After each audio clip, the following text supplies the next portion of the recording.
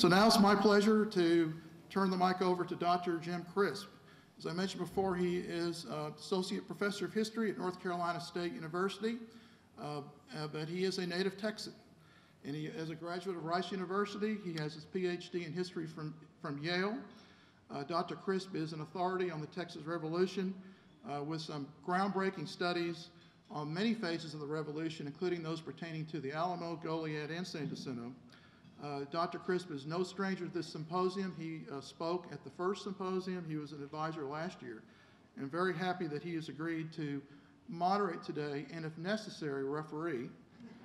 So please join me in welcoming Dr. Crisp. Again, thank you.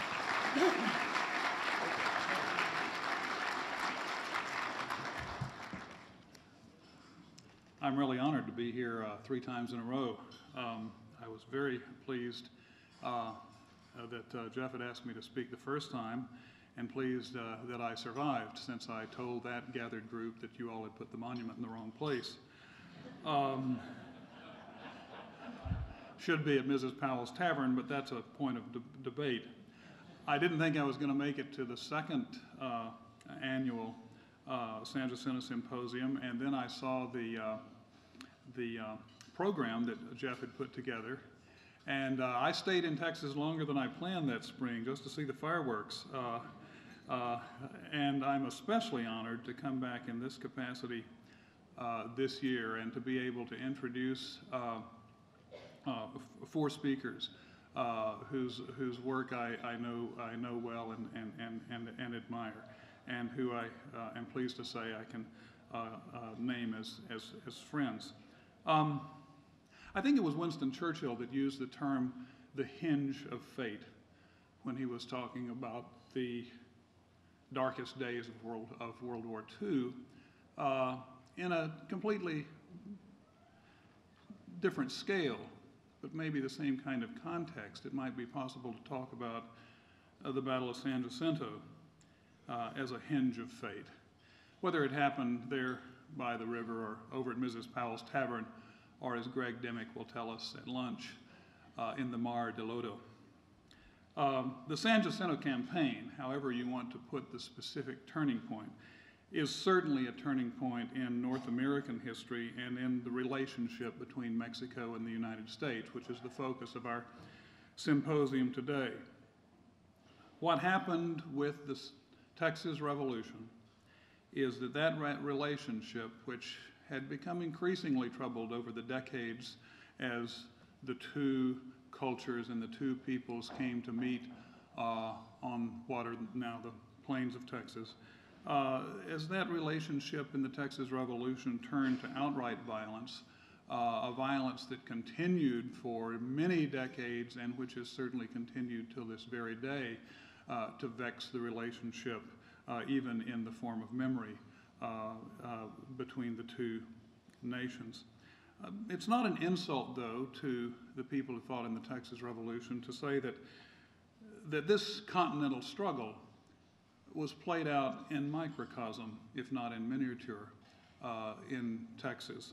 The Texas Revolution was fought on a very human scale, in which the actions of just a few individuals at certain times and certain places could play decisive roles, in which individual strengths and weaknesses were magnified by the consequences that occurred as a result of those actions.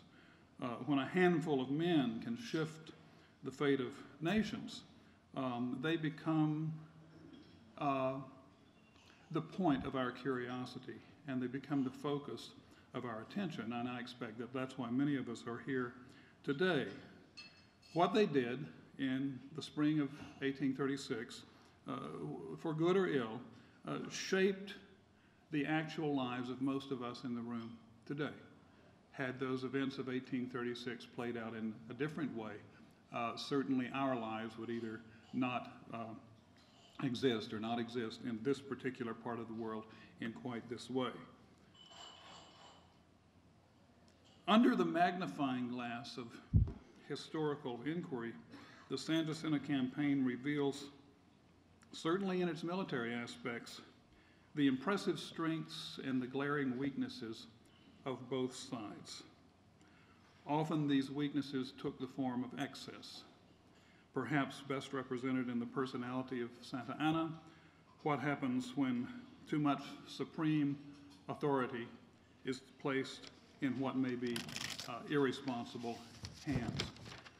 In Texas, a rather different society and a projection of that Anglo-American, especially Southern Anglo-American society, perhaps the excesses were revealed in an excess of democracy, an excess of democracy that not only took shape in the chaos of command between the beginning and the end of that campaign that nearly sunk the revolution as winter turned to spring in South Texas, but also in the aftermath of the revolution, in that excess of democracy that Alexis de Tocqueville called the tyranny of the majority. Tocqueville looked at race in the United States when he visited here from France, in the 1830s. When he saw the potential tyranny of the majority and the complication of race, Tocqueville was not especially optimistic about how those forces might play themselves out. And certainly it can be argued that what developed here in the aftermath of 1836 is what the sociologist Pierre Vandenberg called a Herrenvolk democracy, a democracy for the ruling folk, for the ruling race. There's no doubt that the aftermath of San Jacinto and the coming of the Texas Republic fastened slavery on this place, fastened slavery to the extent that by the time the Civil War broke out in 1861, 1 out of 3 Texans was legally in chains. And that's not something we can be proud of. It made increasingly vulnerable the fate of free people of color in this area. You became literally vulnerable to expulsion from the Texas Republic if you were a free person whose skin was the wrong color. And the increasing vulnerability of Tejanos is a well-known story. No matter what their role had been in the revolution, many men were streaming into Texas, becoming citizens of Texas immediately, and looking for Mexicans to fight, even if those Mexicans happened to be De Leons or Seguins. Our first speakers today will take a long and broad look at San Jacinto and the Texas Revolution from 2 perspectives, not the only 2 perspectives, but from 2 perspectives. This is not in the form of a debate over which one of our next 2 speakers is telling you the truth, but in the form of a dialogue describing the way that people of different perspectives and having different experiences can see and interpret the same events in very different ways. We know that today, neither the Alamo, nor Goliad, nor San Jacinto have a single meaning for Texans. When I took Texas history in the 7th grade in the 1950s, the term Texan was not very inclusive. And I got a very narrow story of what had happened during the Texas Revolution and what had happened in Texas since that revolution. A one-dimensional story of heroic and successful whites. That wasn't working as a legitimate or believable story by the end of the 20th century, and it's not going to work in the 21st century when this becomes a white minority state. The attitudes and perspectives that are represented by the whole breadth of Texan society today is something that will shape the way we view history. And we're taking part in that transformation and ongoing evolution of the way we see the history of Texas today.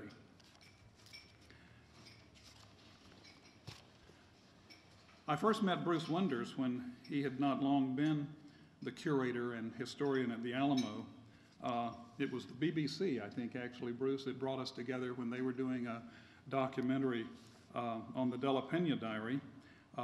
That was like being thrown in the briar patch for me when they said, would you come to Texas and go to the Alamo and help us do this? And since then, I have been so impressed by what Bruce and his fellow workers in all capacities at the Alamo have done. Bruce was, to my great amazement, I discovered this in El Paso 3 weeks ago, trained as a geologist. That's really not so far a stretch from being a historian. One of the most remarkable books that I've read, a brand new book out of Oxford University Press by John Lewis Gaddis, is The Landscape of History, How Historians Map the Past. And one of the points he makes is that both historians and geologists and evolutionary biologists and cosmologists and a great many other scientists take a look at the structures that we see around us, and given that evidence, try to understand the processes which brought these structures about. So training as a geologist might not be such a bad way to get started in the business of history. When you dig, the story changes. That's true for the geologist, that's true for the anthropologist, for the archaeologist like Greg Dimmick, and for the historian. And so a working historian, a digging historian, is by definition a revisionist historian. So we can all glory in that name, I hope. He was trained at Murray State University in that Department of Geology, took his master's degree at the University of Texas at Arlington, where he wrote about Mississippi volunteer companies in northern Mexico, and then expanded his dissertation at TCU into Mr. Polk's Army, Politics, Patronage, and the American Military in the Mexican War. Bruce just keeps turning out books which win prizes. Mr. Polk's Army was awarded the Jerry Coffey Memorial Book Prize in 1997. The remarkable book that he co-edited with Donnie Fraser and who was your third editor? Sam Haynes. Sam Haynes, The United States and Mexico at War, was awarded the Sanchez-Lamego Prize. Thank you. In 1999. Gee, there's 6 more books here that he wrote. No.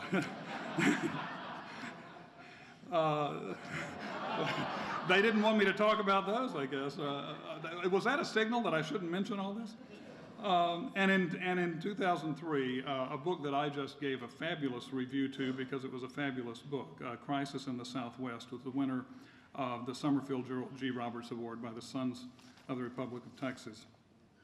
There is obviously a lot more that I can say about Bruce. I will only say that he practices what he preaches. What he preaches, and I heard him preach this in El Paso just a few weeks ago, is that education is a lifelong endeavor. And certainly in his work at the Alamo, he is showing that every day. I will introduce Raul Ramos after Bruce has finished with his presentation. Thank you.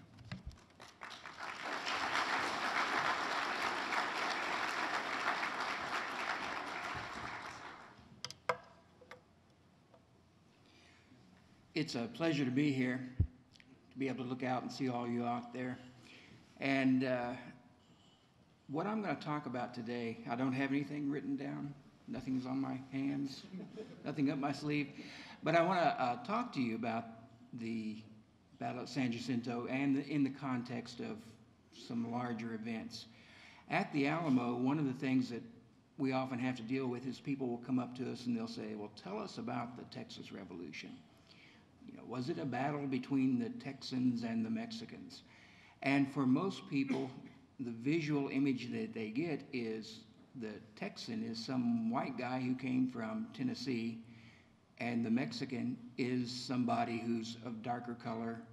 But there's clearly visually differences in what people think when they say Texans and Mexicans. And at dinner last night, one of the things we were talking about is when you, at this time period in the 1830s, when you talk about Texans, you have to say, well, which Texans do you mean? Do you mean the native-born Texans? Do you mean the naturalized Texans who came in through the immigration system? Or do you mean the illegal ones who came across the border? So it isn't necessarily something that's just cut and dry. Same thing for the Mexicans at that time in Texas. Well, do you mean Stephen F. Austin? We think of him as being a Texan, but he certainly was a citizen of Mexico. And so it's much more confusing sometimes than just to say, wasn't it like this and this? The Battle of San Jacinto often is one of those things. I taught in public school for a while, and I've read a lot of Texas history. Usually when you get to the Battle of San Jacinto in the study of the Texas Revolution, you get the sense that this battle occurred and they all lived happily ever after. You really get the sense that it's finality and that you're going on to something else. So the battle takes place, the Republic is born, and then we turn the page and go on to the next chapter. And one of the things that I found out about teaching was that you may find this somewhat surprising, but a lot of people don't like history. And if you've taught in a history class and you know that much of your audience doesn't really like what you have to say, it is cause for, why is it that people don't like history? And what I decided was that they don't like history because it's taught as facts, taught as dates, taught as people, taught as unrelated incidents. And having been a life earth science teacher at one time and walked students through dissecting worms and other things, I learned to look at things in detail. How are they related? And I guess I've applied that to history. And what I found was that as we teach history, what we tend to do is we wrap it up and say, here's a chapter. Read about this chapter in history. You're going to have a test on it. Then we're going to read another chapter. You'll have a test on that. But there's this idea that each thing is a separate episode as being rather connected. And so for San Jacinto, the idea of it being an endpoint to me is not as complete as it being more or less a turning point. And for it to be a turning point, we have to discuss, well, what's on one side of it and then what's on the other side of it. On the events leading up to San Jacinto, I'm not going to give you a day-by-day account of the Texas Revolution because I think we probably have some pretty good Texas historians out there at these tables. But I do want to put it into a context that will, again, bring home to the fact, why is this such a dramatic event? And when the revolution had broken out in October of 1835, and you look at I'm going to have to break my own rule, when you look at the Texans, when you look at the insurgents, things are going extremely well for them. And so you have to put yourself in their place. The revolution's broken out, things are going well. You have centralist garrisons that are being rounded up, being forced out of Texas. So, of course, at places like Goliad, you have the encirclement at San Antonio de Bejar, and that is not quite as easy as some of the other victories, but after this battle of nearly 5 days, fighting house to house, General Cos is defeated, and his army signs a parole and marches out of Texas. So in this phase of the Texas Revolution, everything looks like it's doing very well for the insurgents. So it's bad for the government, good for the insurgents. And victory, you can almost sense this in the events of today. It's one thing to win, and then it's another thing to be able to shape the peace that follows. So, of course, I'm alluding to what's occurring in Iraq right now. And the Texans had been successful at forcing the Centralists out, but then they begin to disagree on what the next step should be. Some are of the mind that we forced them to leave, we've won the war. Others are more knowledgeable and believe that the Mexicans will come back and say we have to prepare for that. There's a group that says, well, if we're going to fight Santa Anna, let's do it on the frontier. And so these people end up at places like San Antonio, at the Alamo. You have others that say the way to proceed with this war is to take the war to Mexico. So you have an expedition gotten up with the destination to go to Matamoros. But what's happening is that there is no unifying governing body in Texas at that time. The armies are more or less independent armies. The government that has formed, the governor has dismissed the council. The council has kicked out the governor, put in their own person. And this is sort of summed up in a letter that I like, and it's an officer writing to the governor saying, I'm sending a copy of this, I'm paraphrasing, I'm sending a copy of this to both you and the council, not knowing who actually is in charge. And so if that's the sense that they have, this is not going to be a good situation. And what happens is that Santa Anna does come back, and he doesn't come back with an army of 16,000 or 10,000, but he does come back with a substantial force. It's divided into two columns. He comes back to San Antonio. Another column goes towards the Goliad area. And these early victories that have happened for the Texans are erased. You have the Alamo fall with its garrison being put to the sword. You have at Goliad, where the Matamoros expedition had more or less bogged down, you have General Urrea who comes, gobbles up small detachments of Texans, and then defeats Fannin out on the prairie. And then you have the week leading up to the massacre at Goliad, where nearly 400 American volunteers are taken out and executed. So you've gone from, on the Texan viewpoint, you've gone from this wild sense of victory to this impending doom. And one of the things that is happening at that time is when you study Alamo history, there's this sense that Colonel Travis is writing letters, he's sending them out, and nobody is responding. You know, people are responding, it just takes, you have to think of transportation, you have to think of communications at that time.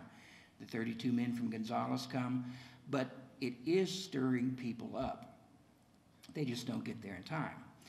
One of the things about his letters is he's not the only person to talk in these terms, but he talks about victory or death. And it becomes apparent because of the executions that follow these centralist victories that it is going to necessarily be victory or death. You're going to have to win this war, you're going to be killed, or the third alternative is to withdraw back to Louisiana. So what it does is serve as that, famous rallying cry. Now, as we said, victory can be somewhat disorganizing. And for Santa Anna is disorganized by his victories as well. And what happens is he grows careless, and he grows very condescending towards the fighting ability of his enemy. Now, what are we doing in Iraq right now? We're passing out. If I had playing cards with me, we could hold up and identify these people. But the fighting has died down, and now we're going after the revolutionary leaders. Well, the same thing is happening in Texas at that time. The fighting appeared to have died down, and Santa Anna wants to capture the leaders of the revolution. And so he takes a small detachment and he dashes ahead towards Harrisburg, and he gets out of supporting distance of his main army. Later, this is the group that Sam Houston hears about being in the modern Houston area. And Santa Anna will send for reinforcements, but when Sam Houston finds, defeats, and captures Santa Anna, it's not the entire Centralist Army, it's just the portion that's with with Santa Anna out ahead of supporting distance. Now, We could stop at that point. We could say these Texan reverses have been avenged. The Texans are winning. The Texans won, and that's the end of the story. That's the end of the chapter. But again, this is not necessarily an end point, but this is a turning point. What we tell people who come to the Alamo is that if you're going to understand the Texas Revolution, you have to be able to understand it in the context of an ongoing Mexican Civil War. And what often gets left out of Texas history is the Mexican component. And what we talk about when we talk about the Texas Revolution, essentially Texas was not Texas by itself. It's part of Coahuila and Texas. And so it helps to know what it is that's going on in Coahuila and Texas, of which Texas is a part of, and going on in Mexico, as Mexico is owns Texas at that time. And what had been going on was an ongoing civil war in Mexico between political factions. And those political factions are today what we call centralist. I've already said centralist with Santa Anna, and a group called Federalist or Republicans. And if you think back to Iraq again, when one government is ended, the idea is, what do you replace it with? And when we talk about the American Revolution, often we talk about the American Revolution just saying, well, it's a revolution. And we use that word so much it doesn't really have any significance. But when you think about the American Revolution, it's a true revolution in the sense that it changes world politics. It changes the government, how things are set up in the world. That you go from having monarchies to having republics. In a monarchy, you have the king or queen or empress or emperor, and you have subjects, and the power flows from the top down. In the ideal of the republic, the people are the government, power flows to the top. So it's a complete reversal of the way authority is proposed in government. When Mexico declared its independence in 1821, it had the choice of deciding, we've done away with the Spanish government, what are we going to be? And you have this idea that revolutions do cause social instability, and there are a group of people in Mexico that are afraid of the social changes that will be brought by a revolution. And essentially what they want to do is to replicate the stability of the old Spanish system with a king of their own choosing. And when they cannot find a king, one of the things that happens early on in this Republic of Mexico history is you have a military officer who steps forward and essentially names himself the Emperor of Mexico. And this lasts for about a year and a half. And Iturbide is then deposed, and you have the choice offered again. There are two choices. One is a group who call themselves centralist, and they want the stability of the old Spanish system, but they don't necessarily want a king. But they do want the stability and the bureaucracy that brings social order. Then you have this other group who are called Republicans or Federalists, and they're the ones who have been touched by ideas of the American Revolution, of the French Revolution. They're the ones that are going, if you look at the United States, they're actually progressing. And they're progressing because it's their form of government.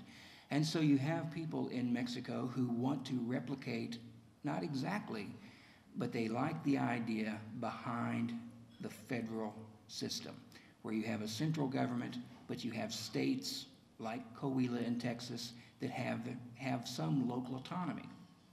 And so this is protected by the Constitution of 1824. And so when we talked about legal immigrants coming into Texas, when colonization is opened up, you have people coming from the United States that essentially believe they're going from one republic into another republic. And so this is part of an ideological underpinning for what will happen. Now, in Mexican politics at this time period, often what happens is you'll have a general who will run for office. If he doesn't have enough ballots, well, he certainly has enough bayonets.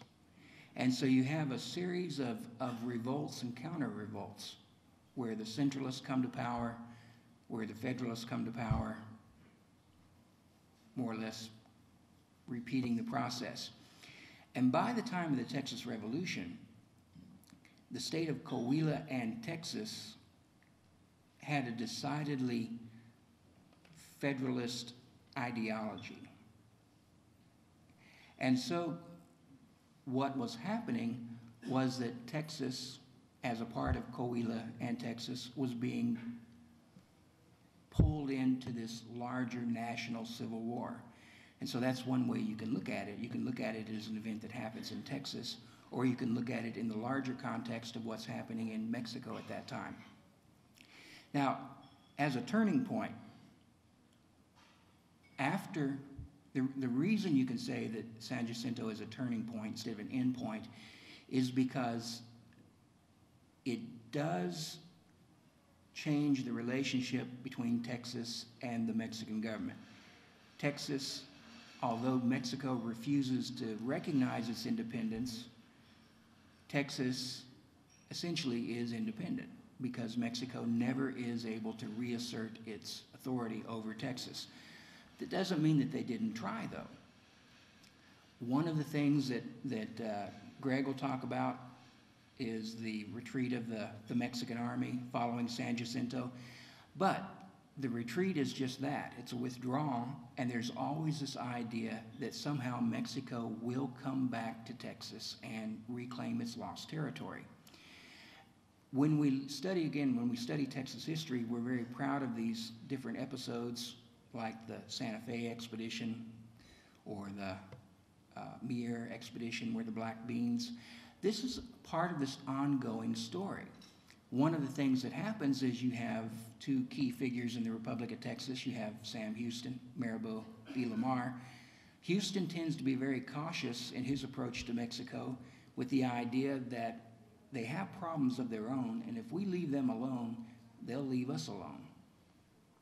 But Lamar is much more aggressive and has a vision of extending Texas not just to the Rio Grande, and I'm not talking about the Rio Grande down at Laredo, but the Rio Grande at Santa Fe, New Mexico, but also has visions of the Pacific. And one of the things that Lamar does is to send an expedition to New Mexico to liberate it from the Mexican government. Well, that ends in disaster. It was, in hindsight, not a good idea. And one of those strange facts about history is the president of Mexico who had just re-entered office was Santa Anna. And so Santa Anna, sort of living out Houston's prediction, since Mexico had been insulted by this expedition, plans to send troops into Texas. And so you have the two invasions of San Antonio. The response of the Texans is to go after them, and then you have the Battle of Mier with the capture of Texans, leading to the Black Bean episode down below Saltillo. All these things are connected. And again, the turning point aspect, rather than an end, is this war, this conflict between the Texans and the Mexicans continues. And when Texas is finally annexed by the United States, this war then is passed on to a larger stage, and it becomes a war between the United States and Mexico, with many of the same people who had participated in the Texas Revolution in the Republic era participating in this war with Mexico. The idea of it being a turning point is it is a turning point in U.S., or not necessarily U.S., but Texas-Mexican relationships, but it's also a turning point in, not to be so grandiose, but it is a change in the course of world history. And by that, the implication is that with San Jacinto and the Republic of Texas leading to annexation, you have the United States growing as a continental power and then eventually growing into a global power. So again, you might not find very many people outside this room or outside the state of Texas that would look at San Jacinto as such a significant event, but it actually is. And that's why I think that it's important that we remember San Jacinto, but we try to put it in a larger context. And that's hopefully what I've been able to do for you today. And thank you very much.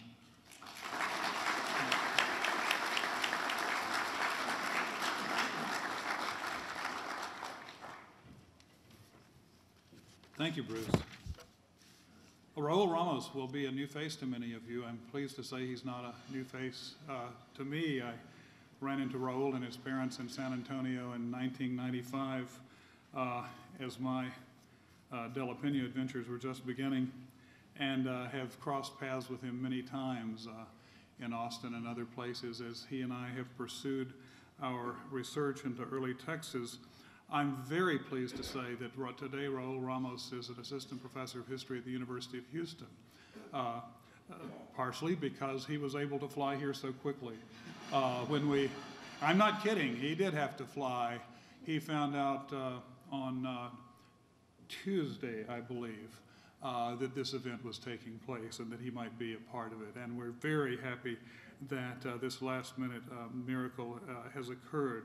Raul is not just a guy we found on the street, however. His work on early Texas, and especially in the Mexican perspective on what's happening in early Texas between the 1820s and the 1860s, gives him a great deal of insight into the issues that we're dealing with today. Raul was born in San Antonio, went to Princeton University before starting graduate school at Yale. His dissertation was on the transformation of identity from Norteño, from the North Mexican identity to the Tejano in San Antonio de Beja between 1811 and 1861, and that book is being, dissertation is being turned into a book with the intriguing title, Changing Nations, Persistent Peoples, Nationalism and Ethnic Identity in Mexican San Antonio, 1811 1861. I think that covers 5 of the 6 flags, doesn't it, to get from 1811 to 1861. And leaving out the French is cool today, so that's okay. Raul spent 2000-2001 as a Summerfield Roberts fellow at the Clements Center for Southwest Studies at SMU, where I think our paths again crossed, as a matter of fact. And today he is a visiting scholar at the Center for Mexican American Studies at the University of Houston. That doesn't mean he's not also an assistant professor, it means he doesn't teach nearly as many courses. Visiting your own university in one of its centers is the ambition of most scholars today who can't get somehow a fellowship to go to Hawaii or something like that. But visiting your own place and having the freedom not only to pursue your research, but also to respond to last-minute desperate pleas from your fellow historians is a good thing it's a good position to be in. And I am just very happy to give you a great person and a good historian, Raul Ramos. Or was it a good person and a great historian? I think that was it. Thank you very much.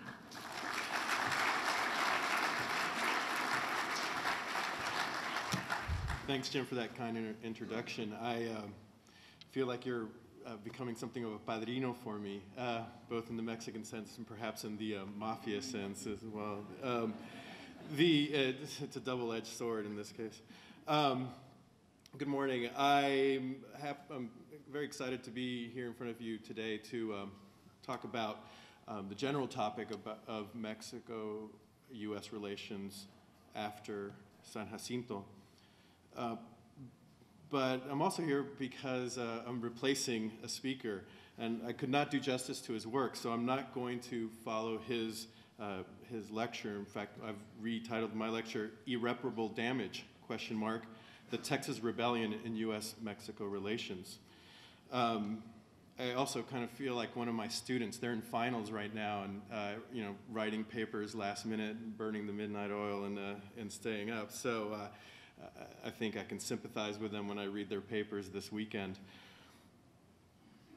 Now I'm going to read some of my paper also because I've been preparing this in such a hurried fashion, and just to explain a little bit about what I do, my particular interest in this period is an examination of the Mexican population in what is now Texas.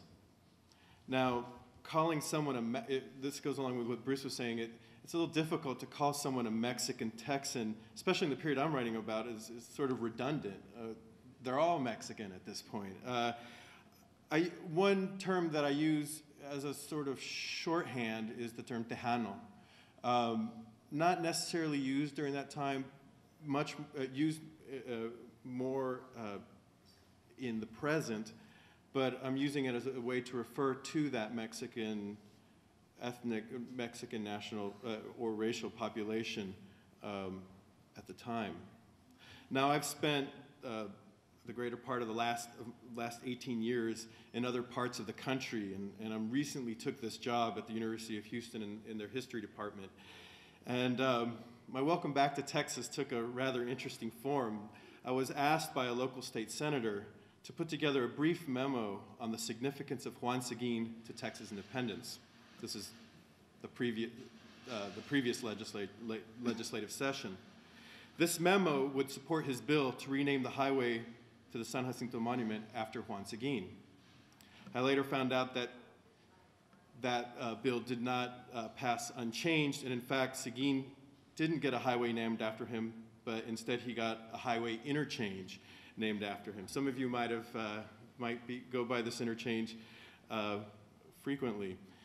When I saw how sort of this process of how history is brought into the present, how we look at how we remember people and remember the past, it showed me that clearly I have a lot of work to do ahead of me. But ever the eternal optimist, I decided that I could still talk about this highway interchange as somehow being symbolic of Juan Seguin and the sort of pretzel he had to contort himself into in order to deal with the various national forces that were pulling and tugging at him from all sides. So we can, as historians, can always write meaning into what is out there. Now, while we're gathered here today to study and continue to unearth, literally sometimes, the complex history of what happened at San Jacinto a century and a half ago, I can't help but consider the status of relations between the United States and Mexico in the present. Nowhere is this more evident than in the very vocal, and as it turns out critical to the United Nations, opposition by the vast majority of Mexicans to the American invasion of Iraq. Now, Bruce has spent some time discussing this metaphor of Iraq, and I'm sorry I'm going to continue on this, but I have a point to make, you'll see. Mexican public opinion polls put this opposition somewhere in the order of at least 75% and up to perhaps 95%. So this is a significant portion of the Mexican population. The 75% figure comes from the Washington Post 2 days ago.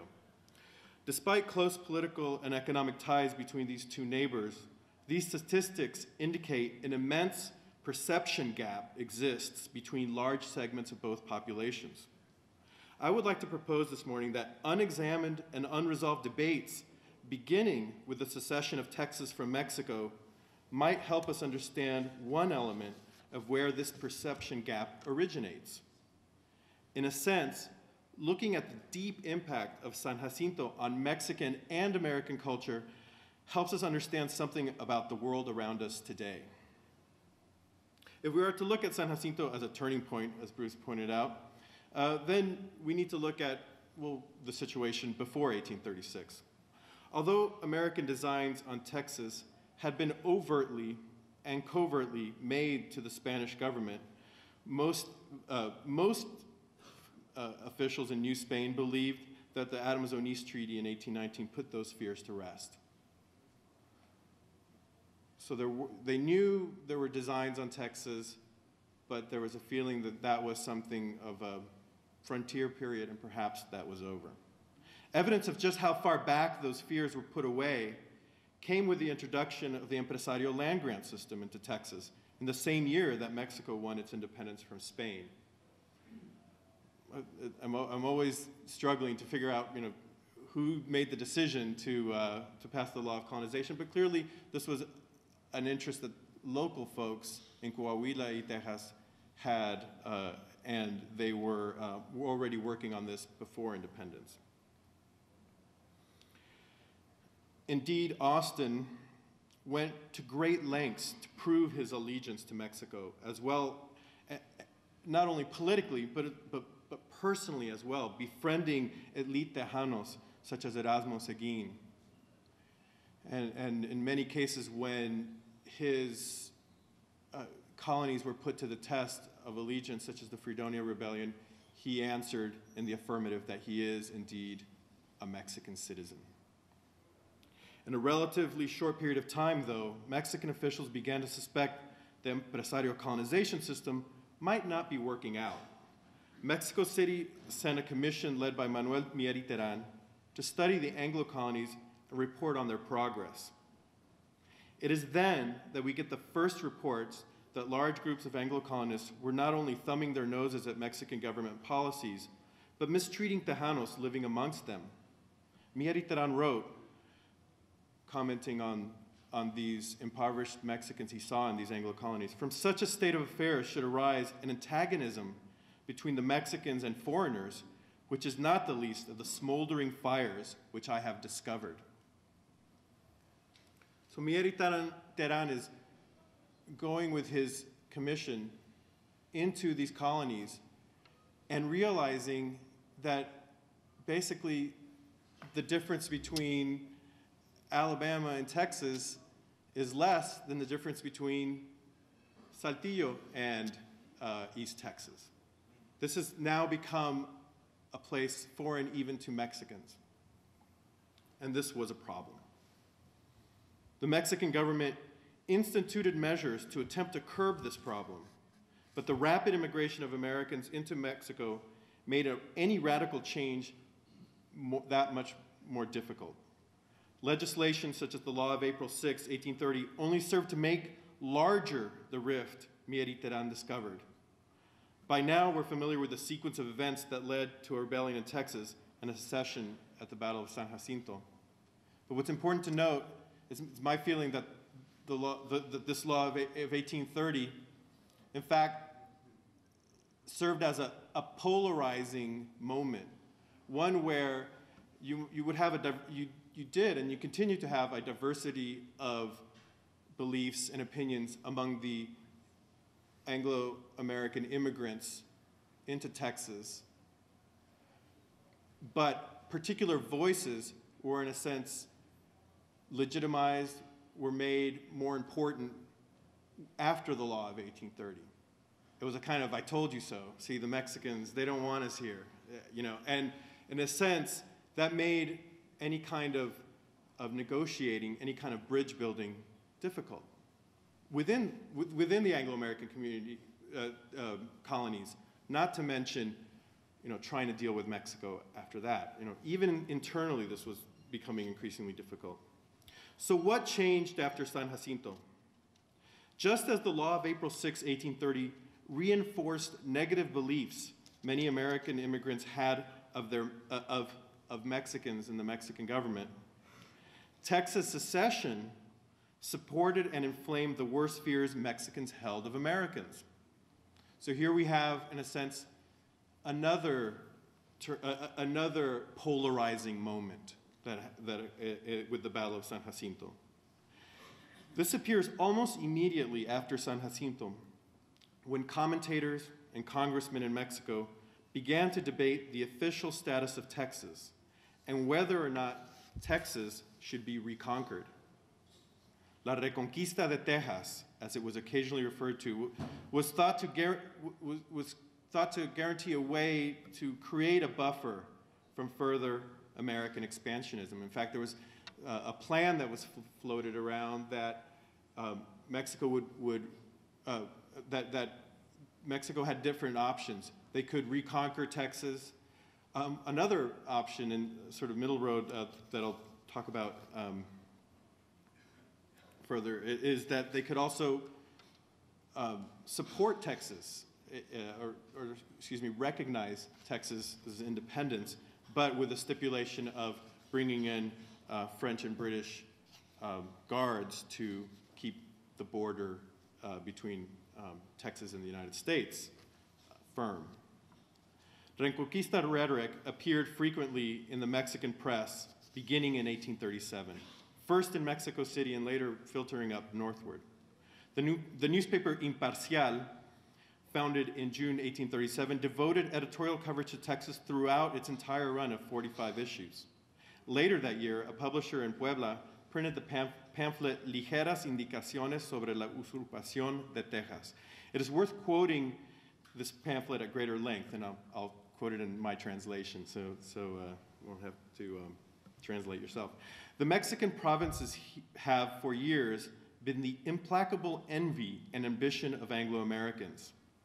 The day that the government from Washington holds domain over us will be the day in which we'll disappear from our land our Catholic religion, and our fate shall be the same as the indigenous people from those lands deprived of the most imperceptible benefits of civilization, and of the enslaved descendants of Africa that suffer the horrors of tyranny.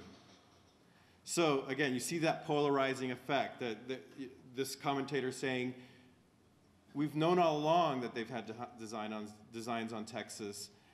I told you so.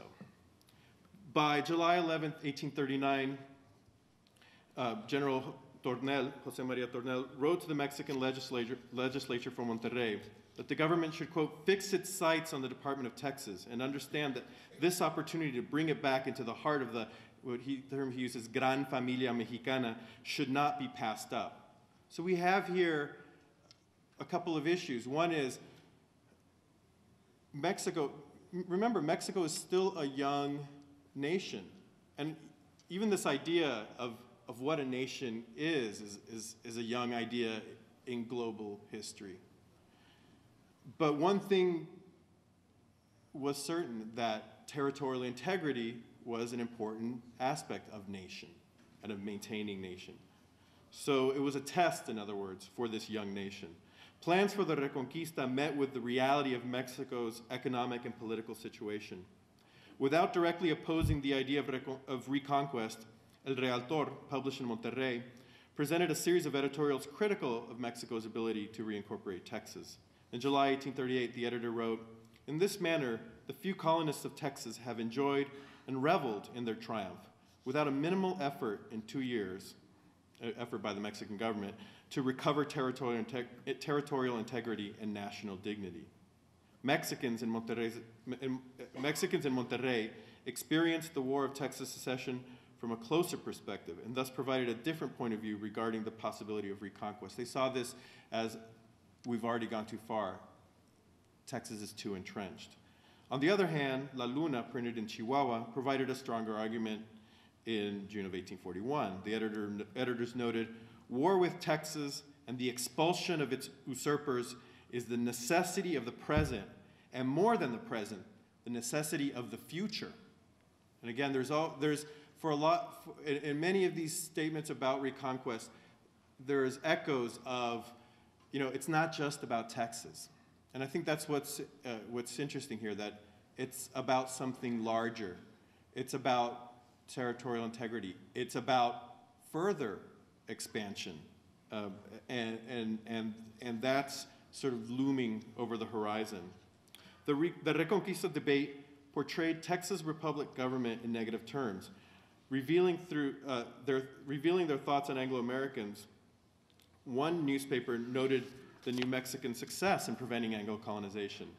New Mexicans, the journalist wrote, in this case he's referring to the Santa Fe expedition, quote, figured out how to make those irritating adventurers that dream in their whiskey vapor-induced fantasies about conquering another territory eat dirt.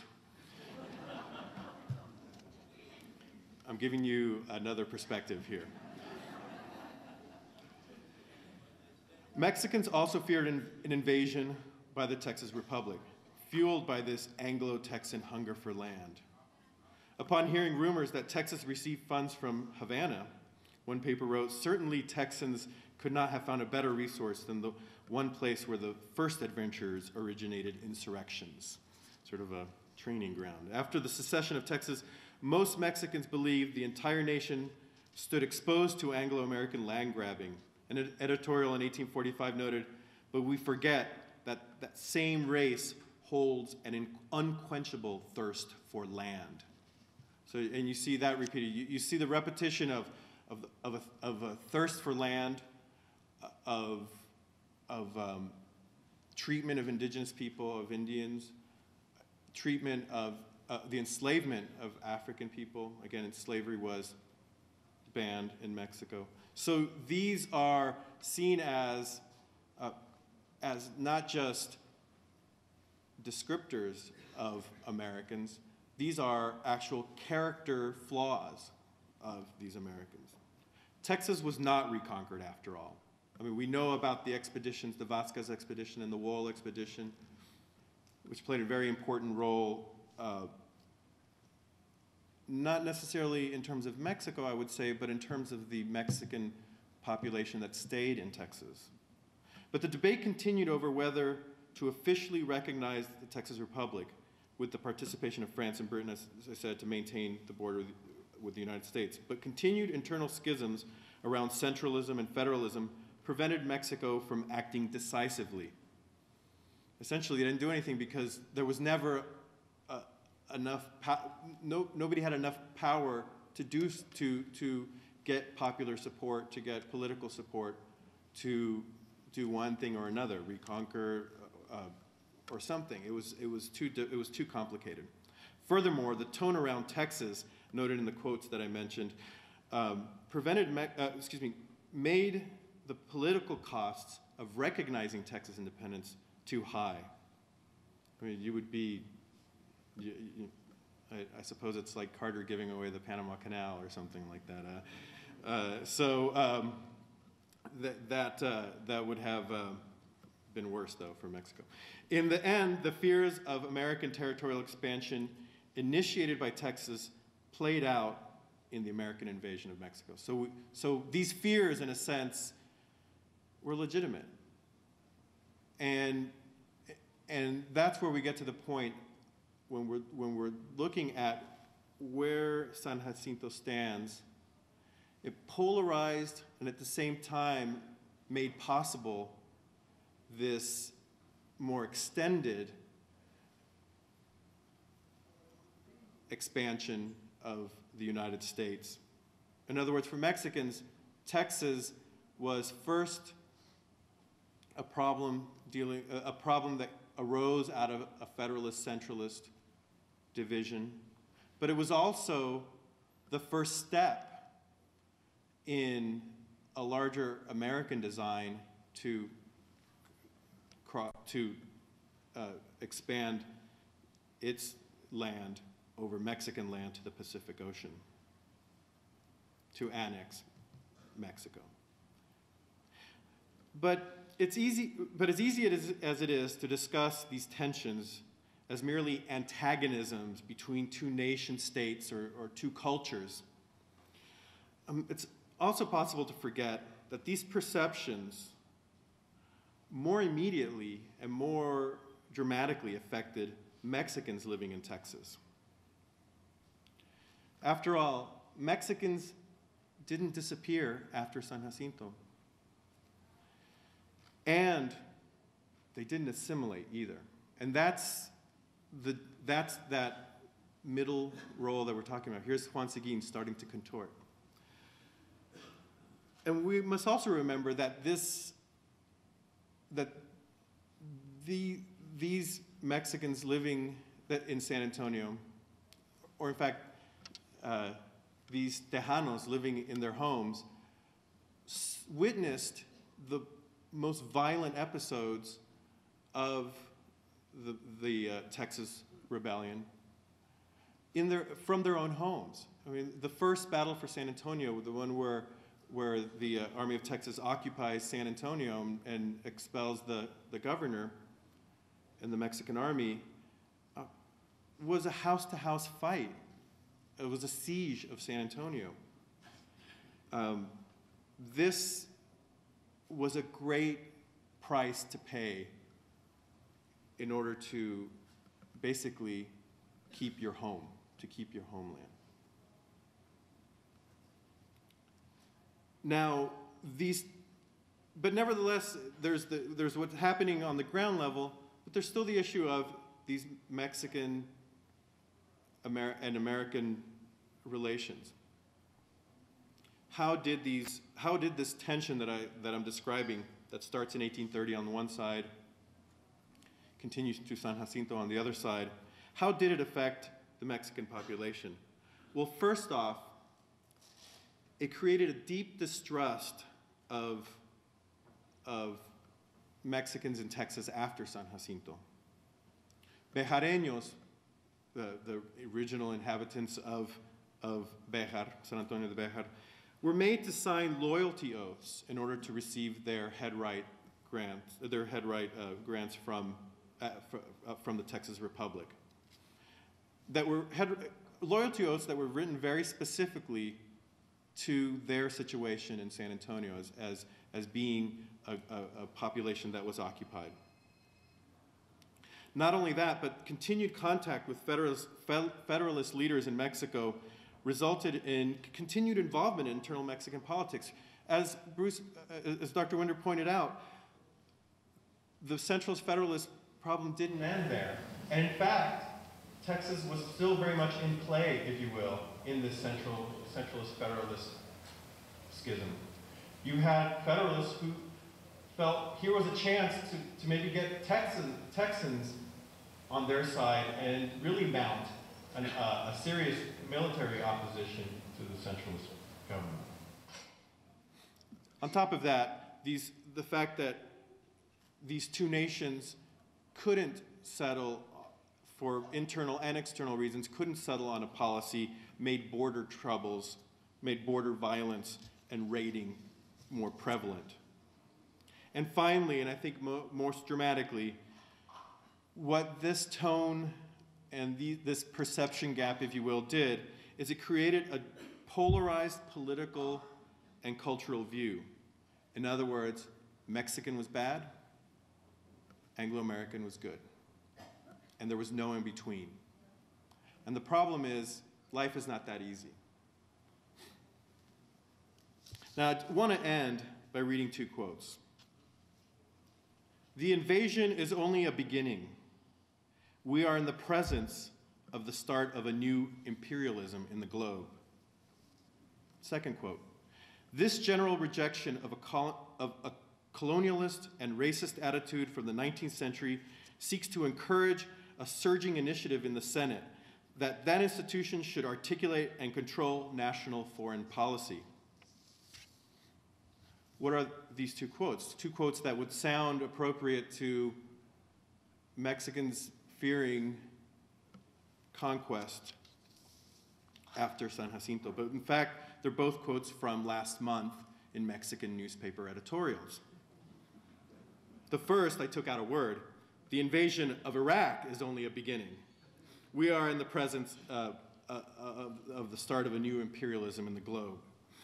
The other one I didn't change any words, but I pulled out of the context on an editorial of Iraq. One is from Reforma from Mexico City, and El Universal, a more leftist paper in Mexico City.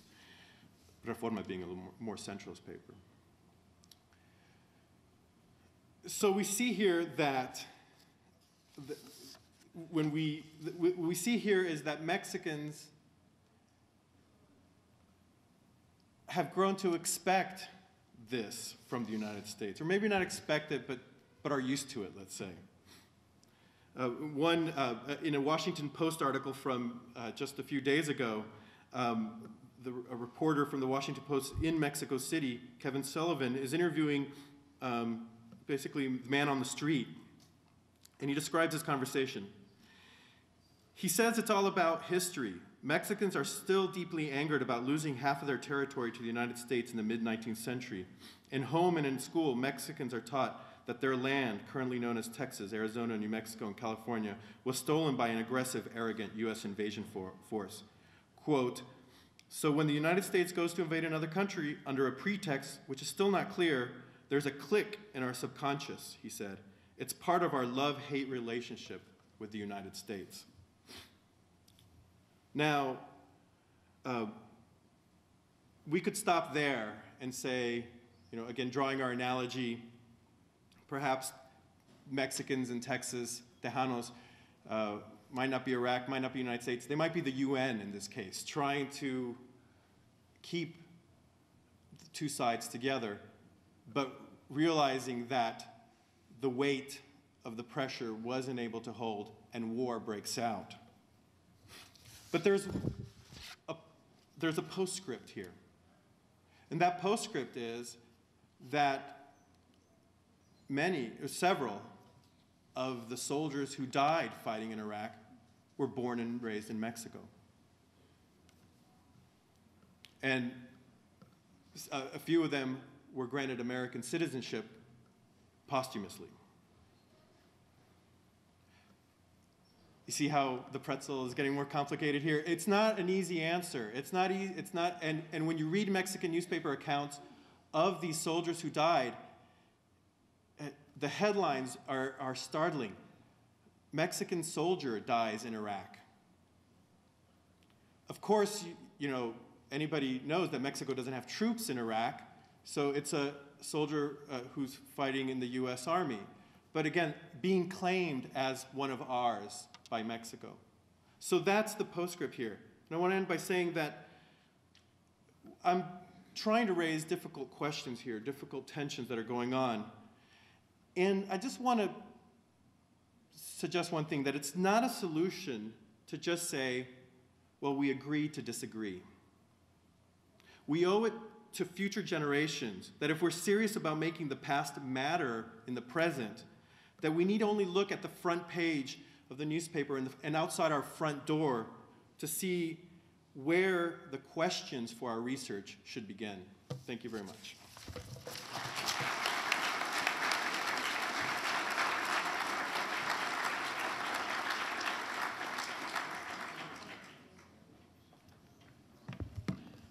Believe it or not, we're on schedule. The time has come for the Q&A, for your opportunity to ask very broad questions of scholars who have raised very broad issues. I would like each of our speakers to test the mics there on the, we've got one working there, which I'll let them trade off on. What I'd like you to do when you will raise your hand and get my attention that you'd like to ask a question, I'd like you to stand and state your question as loudly as possible. I'm told that we will not have a roving microphone.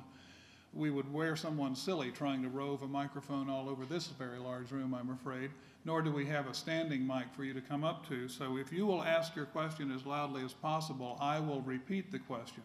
For those of you who in the audience who have not heard it, this will give our two speakers critical seconds to think about an answer.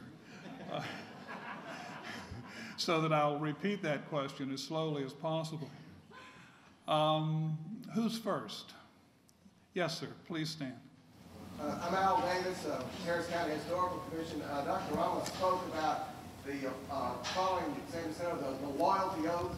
Was there any, are you aware of any other more extreme measures, say confiscation of property or land, anything like that? The question had to do with the loyalty oath, which Dr. Ramos spoke about with regard to the head rights that that Tejanos, as citizens of the Texas Republic, received. I just might interject, to giving them more critical seconds, that under the Texas Constitution, loyalty and citizenship and the ability to hold land were all tied together. If you could not prove your loyalty, you couldn't be a citizen. If you weren't a resident citizen, you couldn't hold land. This became an especially tight situation for those Tejanos, especially in South Texas, who were accused of not participating on the right side during the revolution. And Al also asked whether there were other burdens perhaps put on these Tejano citizens of the Republic, including perhaps as far as confiscation of lands. Well, again, my interest has mostly been just in San Antonio and what happened there.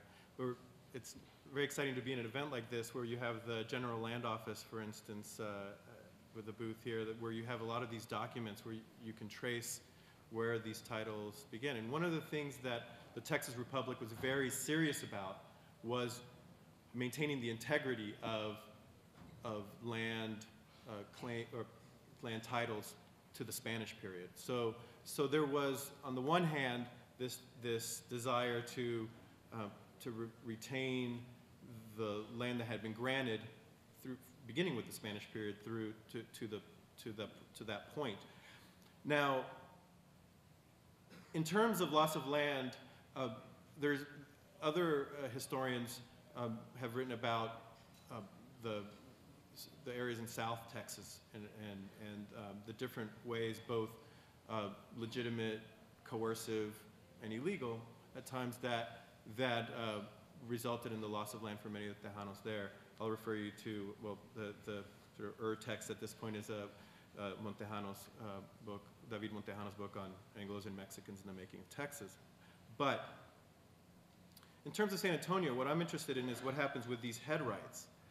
And a very interesting, I was trying to go through the process of what someone in San Antonio, a Tejano who spent all their life living there, would do with a right to some land that's way out there somewhere. It's, you know, these land grants were not close by. They were in land that had not, an open land that hadn't been granted yet. So it was basically an abstract concept. And what I find is, what I was looking at in terms of just those head rights, is that you had a couple of folks who went in. Davenport was one, and I can't remember the other one off the top of my head, and in fact, Seguin also to a certain extent, were going through and buying the head rights from folks. I mean, what would you rather have, this land somewhere out there or the money for this land now in the present? And at the same time, how would you know what to value it? And they were over a barrel in that regard. So many of, if not most of the Tejanos signed off their head rights in the Republic period, which for me has symbolic value, because one of the things that head rights symbolized to me was an investment. I am a shareholder, if you will, in the Republic of Texas. And it was Tejanos sort of being ambivalent about what their share in that Republic of Texas would be or could be in the future. Bruce, did you want to comment? I just might add one comment, and that is some of the loss of land took place in the loss of the ejidos, or the common land, which had been shared by all Tejanos in their communities. So one of the things that happens in the immediate aftermath of the Texas Revolution is that a lot of Anglos start running for city council in what had been Mexican towns, Mexican places like Goliad and San Antonio, Victoria. There's a good bit of coercion that goes on with that as well. And a good many Tejanos are moving out of Nacogdoches because they're coming under a great deal of trouble. And of course, there's a Cordova Rebellion in '38, which has to do with tensions associated with both lots of new people moving in and the vulnerability of those land holdings. But in San Antonio, there are a couple of Anglos, whose names I don't remember right now. One of them may have been William Henry Dangerfield, but I don't recall. Anyway, they run for the city council and they get elected. And they immediately move to do the same thing that Anglos on these other city councils have done, and that is sell the ejido. Take the common land where people have grazed their animals and where there's shared resources, and sell them off to individuals. Very often these individuals would be them and their cronies. This is a fairly common pattern in history. And what happened is that because San Antonio, largely due to the efforts of Juan Seguin, because San Antonio maintained a fairly stable Tejano majority and a Tejano majority on the city council, that move was voted down. And those two guys immediately resigned. In other words, they get on the city council, they vote to sell city land to themselves and their buddies, and when the motion fails, they immediately resign. That tells you something about some of the kind of legal and political consequences of that change that took place. Ultimately, the problem was in the American legal system and concept of private property. There was no room for this communal land that in the same way that the Spanish system that Mexico had inherited had. So it was partially due to the new legal system. Sure. Yes, ma'am. I have a comment. I brought with me today a duplicate head right that was given to my ancestors, a Behar head right. I got it in 1836. He was one who went against the soldiers. And by 1838, this Anglo claimed that he sold it to him for some Mexican coin. The children of Mancha, the great children of Mancha, claimed otherwise. So in the 1860s, they asked for a duplicate certificate from the land office in Austin, which they received. So I don't know. That's a great example of just how shaky the situation was at that time, and I'm glad that your family prevailed in that. I apologize for not repeating the question, but Estea, I think most people heard you. I want you to know that the land grant, that it was one lead and one labor in Warren County by the Colorado River. I will say that Of the survey and of the certificate. And right here with for those of you who know Wharton, you may know that right on the Colorado River in Wharton is a fabulous Mexican restaurant today. Yes, sir. My name is Benny Martinez, and I'm a descendant of the Canary Islanders. I'm from Goliad. I want to talk about the word massacre, the word execution. Many of us, the Tejanos, have relatives fighting on both sides of the battle lines, and we know that Mexico had a law that anybody caught with a gun or raising arms against the government was going to be executed.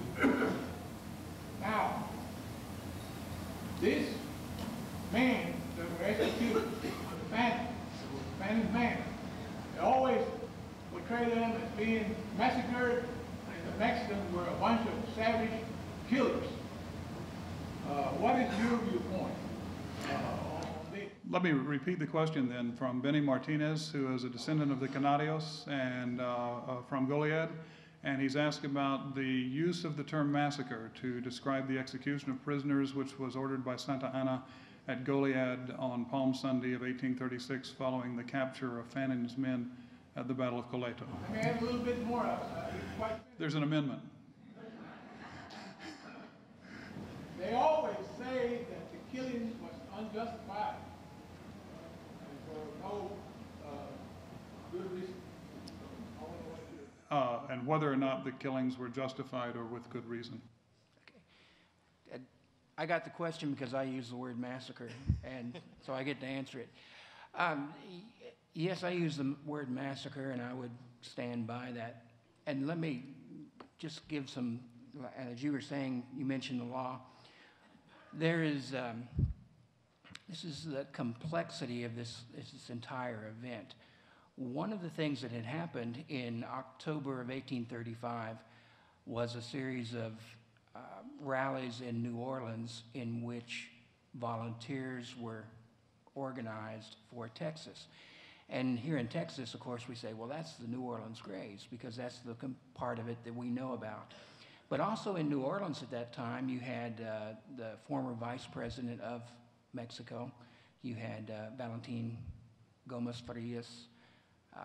Zavala happened to be there at that time, and so did a general named Mejia. And Mejia organized an expedition that went to Tampico, and the purpose of going to Tampico was to support a Federalist revolution, that by supporting the Federalist revolution in Tampico, then you would have support for the revolt in Texas. And this is an 1835 version of the Bay of Pigs, essentially, where the expedition lands, it attacks the city, it's defeated. Mejia leaves with most of his men, but he leaves behind about 32. And Santa Anna says this should be, they should be treated as pirates. We're not at war with anybody, therefore they're foreigners who are attacking us, they are pirates, and they should be treated accordingly. And the men who were captured at Tampico were executed. Now, how this is important is that this then becomes the doctrine, not just of Santa Anna, but the doctrine of the centralist Mexican government, that it's actually decreed that if you're a foreigner caught fighting against Mexico and you're armed, therefore you will be treated as a pirate, and it doesn't say, and you will be executed, but it leaves the implication there. And that's why you have executions throughout the, again, the despair that's being spread leading up to San Jacinto is that as Urrea's troops are coming from Matamoros, there are executions when they capture foreigners. We often get asked about Crockett at the Alamo. Well, the point is, not was Crockett executed or not, but there were executions. And the reason there were executions is it ties back to this Tornell decree. And people who study Urrea are sort of like to say, well, he didn't want to kill them. And he was in somewhat of a quandary because they had so many of them, had nearly 400 of these American volunteers who had been captured. And doesn't mean that he hadn't carried out other executions. It's mainly, well, what do we do with this large of group? And so, as you said, yes, these executions are carried out under the order of the Mexican government, which the following month then revokes that order.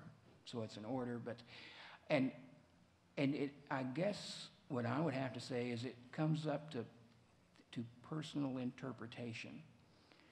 That if you want to say they're only following orders, you can say, well, it was a legal execution. If you are of the mind that marching unarmed prisoners out and killing them is something beyond the pale in warfare, then it's a massacre. So I don't think I can convince you that it's not a massacre, nor can you convince me that it is something other than that. Let me say one more thing and I'll shut up. You have that permission, yes. At this point now, up in Huntsville, they already executed over 300 unarmed prisoners. Is that a massacre?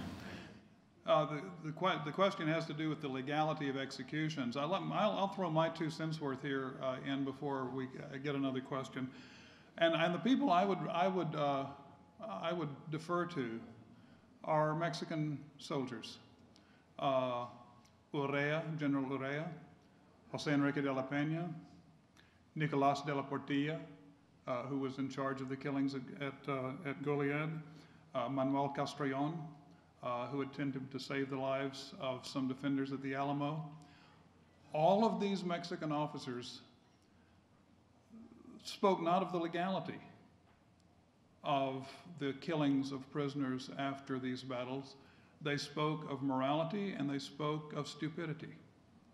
De la Peña wrote his diary because he thought that cruelty and incompetence on the part of the highest levels of the Mexican high command had lost Texas for them. As a Mexican patriot, he objected to those executions. And I'd leave you with the words of Nicolas de la Portilla in his diary. Cruel contraste. What a cruel contrast when he got the 2 sets of orders from Urrea saying, protect the prisoners, and the orders in triplicate from Santa Anna saying, make sure that the executions take place. So legality is one parameter, but it's not the only parameter. Yes, sir. Did not Urea, in his negotiations with Fannin on the surrender, agree to parole? No, sir. That's what. The question was whether Urea in the capitulation of Fannin's men agreed to a parole. I'll defer to E.C. Barker. E.C. Barker found the document in Mexico signed by Fannin, and it does not contain that parole, nor does it guarantee them anything but the discretion of the Mexican government. All of Fannin's men clearly thought there was some kind of agreement, but it's not in the document that Fannin signed. It's one of those things that has come into the traditional story that it was guaranteed, but it was not guaranteed. Yes, sir. I'd like to make a comment, and part of it would be a question. The reason why I came in from the gentleman on the far left was talking, and through his presentation he kept using the word Tejano, and he used the word Mexican Tejano. And I'm from the viewpoint, and a very strong viewpoint, that is that a Tejano and a Mexican is not one and the same. For 300 years, Tejas was named by the Spanish. For 300 years, the lady that sat over there and made the statement about her piece of land and her family, they were Tejanas living in this area, in this area, long before Mexico became a country in 1821. So this is one of the things that I have a problem with when I hear people like yourselves, historians, teachers, authors, using the statement, making the claim that a Tejano and a Mexican is one and the same, and I strongly disagree with that. And I would like for you all to adhere to that and start recognizing those of us that have our roots here in Texas. For example, I'm from Corpus Christi, Texas, born and raised in Laredo, Texas. And I adopted the middle name of Tejano. My name now is Rudy Tejano Peña. I'm the only Tejano in the Congo.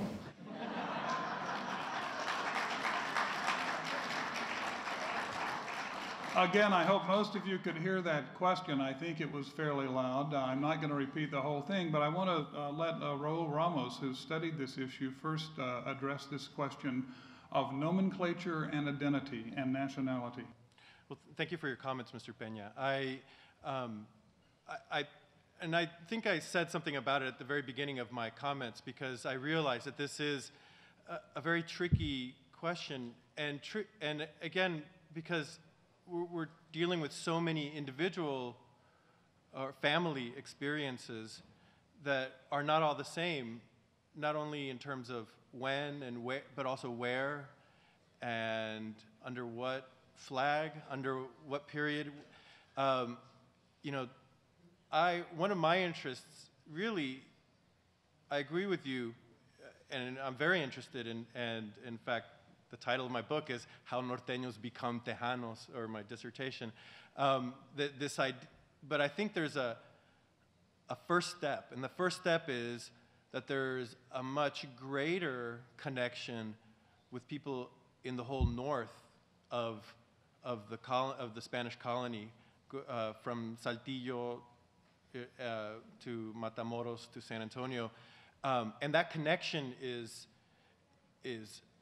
not only a business connection, it's not only a government connection, you see people getting married. You know, my wife is from Saltillo, my in-laws are in Matamoros.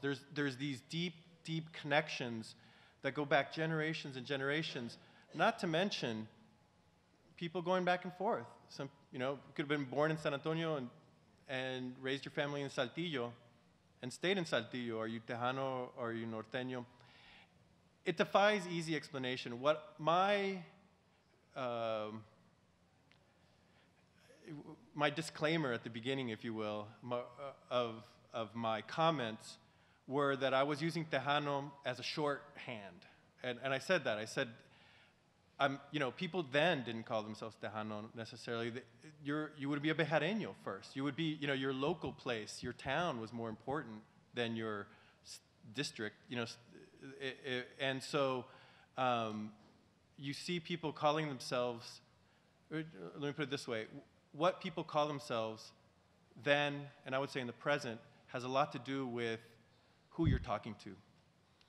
It's a sociological phenomenon of in-group, out-group, and within your, between family members, you refer to yourself in one way. Between your buddies, you refer to yourself in another way. With somebody who is not of your ethnicity, you refer to yourself in an even different way. That's something that, again, it's not consistent, but that sociologists have documented happens. So the problem as a historian is I have to write in a way that everybody will understand who I'm talking about. And I think the important thing is from page one, and I think this is what you're suggesting, from page one, be clear about what terms you're using and why, and I think I said that term does not necessarily represent the people I'm talking about. It's my shortcut of talking about the people of Mexican descent in this area called Texas. But that's a really long way of saying it. To have to say that every time would hurt my hand, but would also take too long to speak. And so I think, my shortcut is Tejano, but I sympathize with your concern, and I think it's one that really brings out a longer issue that has to do with waves of immigration, with connections with Mexico, and I think it's such a long history that you can go down the line. There's people who were here before it was, in the early colonial period, people who come in the Mexican period, people who come after 1847. Massive migrations in the 1880s when railroads come in. The Mexican Revolution is another migration wave. It has to do with economies. I mean, it's such a complicated and rich and interesting question, and I think my interest is in getting more people, Mexican and not Mexican, to be concerned about this and to write about it accurately and to try to answer that question, because I think if you can answer that question for the past, you'll answer a lot of questions about the present, and I think you're right to bring that up. Bruce? No, I think you're exactly right. One of the problems with interpreting history is that the labels that we use by necessity to describe people, sometimes rather than describing people, misdescribe them. And so if we say, like I had said earlier, if we say Texan, well, which type of Texan are you speaking of? Again, when we talk about Mexicans in the 19th century, we're all of the mind that everybody is the same when they're not. There's a great regionalism. The Lamar is a person that I've been working with a little lately, and one of the things that he talks about when he's still in Georgia is he says that there are two basic systems of government. And he's just been involved in the nullification crisis where South Carolina threatened not to pay the national tariff, and Jackson said, well, yes, you are, I'm going to use the Army. But he says that there are two systems of government that are at odds. One is the system where you are loyal to your region, and then you will cooperate with the general government for the good of the Commonwealth, or the good of the whole.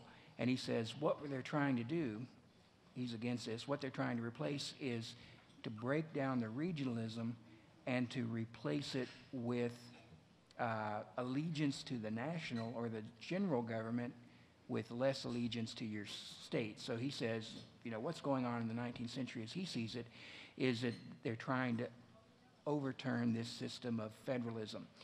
Well, the interesting thing is you start looking at Mexican history and you see the same arguments being made. And one of the things that is happening at this time is that Texas is dissatisfied at being lumped in with Coahuila, and so part of the Texas Revolution really is not a secession movement in the beginning to get away from Mexico, but to break the bonds with Coahuila and to assume, like you said, their own identity. And so this is something that often gets overlooked in just the generalization of history. One of the things that makes Texas history so fascinating for us and so impenetrable to some outsiders are the ironies and ambiguities having to do with identity. And I will take about 30 seconds to pick up on two things you said to mention those. One is that the Mexicans came in in 1821. The other was your reference to Laredo. When Moses Austin came to Texas in 1820, he went to San Antonio and talked to the Spanish governor. When Stephen Austin came a year or two later, he had to talk to a Mexican governor, but it was the same dude. It was the same guy. The Spanish governor had become the Mexican governor. And you've got to remember also that Laredo became a part of Texas due to the military might of the United States of America. That boundary used to be at Castroville between Texas and other parts of Mexico. Laredo, only because of the military might of the United States Army in the war with Mexico, was incorporated into Texas when the United States made that Rio Grande the boundary, which it had not been before. Yes, sir. We all know that the pen is higher than the sword.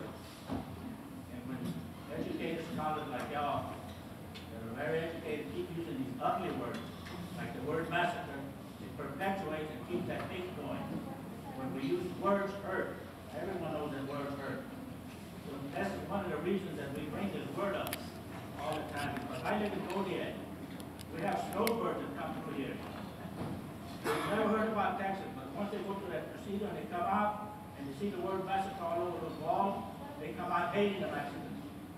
And I know it because I'm a dozen across the street at Zaragoza House. And they come in and they say, those Mexicans are so bad, so dirty, bloodthirsty murderers. So we have to give them education. We have to educate them about the real issue, but it's just the word that is used. William, do you have a question? Yes. Why do y'all continue to use those words? Y'all are so highly educated and they keep trying to be quiet. I've sworn off on some words in Texas history, and some of the others I use for convenience, as Raul and Bruce just suggested. But each of us, as individuals, PhDs or not, have to decide what words we're going to use, and it really becomes a matter of mutual education, which is an ongoing process, I understand, in Goliad, and an individual responsibility. Yes, ma'am. Dr. Chris, we spoke earlier, and I'm no scholar. I teach Texas history for the 7th graders.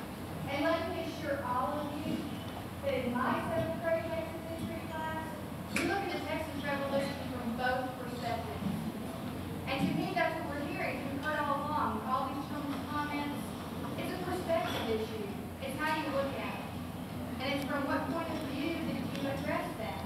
And it's important for our young people to realize there's always more than one perspective. The key is where we've been.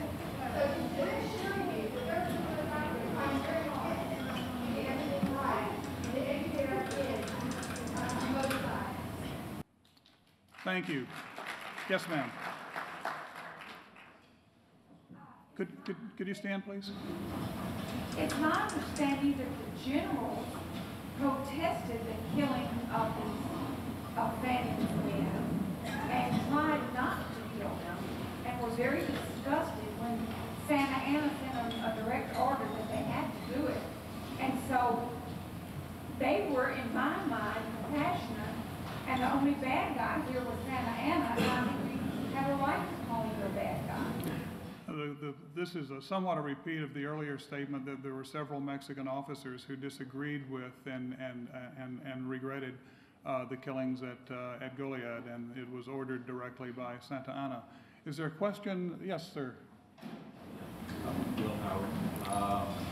I enjoyed Dr. Ramsey's reference to the perception gaps and how sometimes they are genuinely justified as he extended the point of view of Mexico. Remember, I'm going to have to repeat this.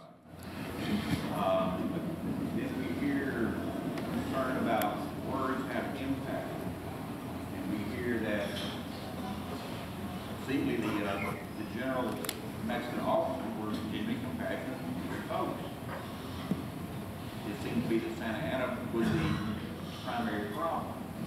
So were there words, deeds, or proclamations that Santa Anna performed, wrote, or published that would help us distinguish between his brutality and killings in Zacatecas, which could have to cover just political correctness for his dictatorship, and his brutal killings in Tejas? Did he particularly choose to say things differently about the folks in Texas from how he might describe the folks in Zacatecas?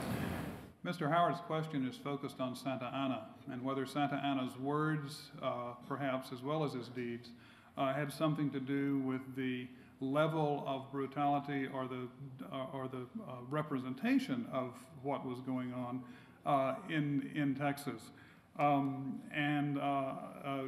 The comparison was made between the reputed brutality in Zacatecas in 1835 and that which took place allegedly in Texas in 1836. This reminds me very much of some of the recent work of Jack Jackson in talking about the alleged so-called ethnic cleansing in Texas in 1836. Would either one of you like to pick up that hot potato?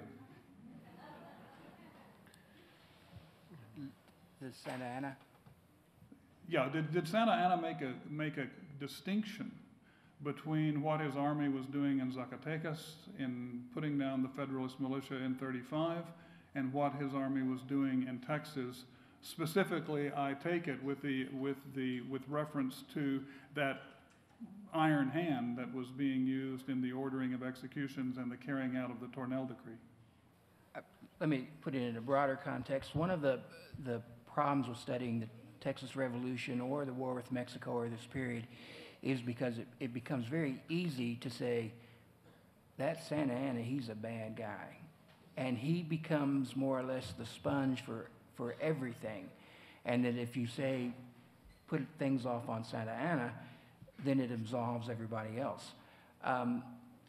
One of the things that is happening in Mexico with Mexican scholars is they're beginning to look at this time period and go deeper than just saying it's the age of Santa Anna and he's everything, but to saying every strong man has a support system. You know, who are the people behind Santa Anna? And begin to sort of unravel that. And this decree that decrees that there will be executions is called the Tornell Decree. You mentioned Tornell. Who is Tornell? He turns out to be very powerful, but he's in the background. And so he doesn't make it into general history books. And so scholars will know who he is, but he's not out there necessarily in the general perception of this time period. And so that's one of the things that really needs to be done, is there needs to be some work done on that time period to say, what is the political hierarchy, who's in charge, who's doing this? Because as we all know, one of the things that happens with Santa Anna when he does come into power, he gives the power up and goes, I used the word Camp David the other day, and as a reference, but essentially he goes to his home and rests and turns the government over to other people. So there needs to be a better understanding of the Mexican political system. One of the things that you may not know is we talk about General Urrea and we have him at Goliad and then sort of leave him there. But I mentioned Mejia, General Mejia. Mejia and Urrea are later involved in a Federalist revolution against Santa Anna. They're both defeated. Urrea is allowed to come back into the centralist government, as an Army officer, Mejia is executed by Santa Anna. So there's much more at work behind the scenes than sort of traditionally what we know. And what I would offer is the more that you begin to dig deeper into this, the more it becomes a real event. And often, sometimes when you do research, it opens up new questions for you that you don't have an answer for, but you didn't even know the question existed before you started the research. And so it really is an educational process. Just to echo that, the perception is that the 19th century history of Mexico is chaos.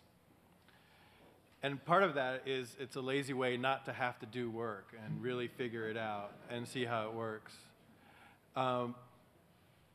Sure, from the outside it looks incredibly chaotic. But if you take the time, especially to break down the regions, because Mexico has always been a country of regional histories, and to this day continues to be a country of regional histories, much more so than the United States. I mean, here we talk about sectionalism. I mean, in Mexico, it means a whole lot more than in the United States. We see that, in fact, what we have are local leaders, be they military leaders, caudillos, political leaders of other sorts, hacendados, big hacienda owners. We need to look at where power is located and how they gain power and how they maintain that power. And that power is sometimes maintained economically. Sometimes that power is maintained brutally. Certainly, you know, I think to talk about the federalist, centralist divide as only political factions underplays or, you know, doesn't do justice to just how violent it was at times. I mean, people marshaling troops, as it were, and sometimes those troops were the people working on your ranch. You know, that's how you establish power, maintain power. I mean, there's a point right before the Texas War of Secession that Coahuila y Texas has two capitals, one in Monclova and one in Saltillo. Monclova capital is a federalist capital, and in Saltillo, the centralists are getting together. Two legislators, you know, I mean, that's how things were going. And if you look, there were a lot of Tejanos and a few Anglo-Texans involved in that Monclova Congress. So it's really what you need to do. The answer, you know, to echo is what Dr. Winter's saying is you need to really go deeper than just Santana's brutality makes everyone else heroic, or you know, that's, you know, there's a lot of heroic people. There's a lot of people dying all over the place unjustly or valiantly. You know, to make one more important than the other is to ignore the complicated story that's going on in Mexico at this time. I have two people who I've recognized by nods. The gentleman here, and then the lady in the back will be next. Yes, sir. Yes, sir. Joe Regan from San Antonio College. Could you comment exactly on maybe on Andrew Jackson's policies during the Texas Revolution? Didn't he try to keep America, at least at the national level, neutral at this? Of course, Americans were not neutral, but maybe talk about him and both his major military commander, Louisiana, General Gaines, and their activities vis-a-vis the Texas Revolution.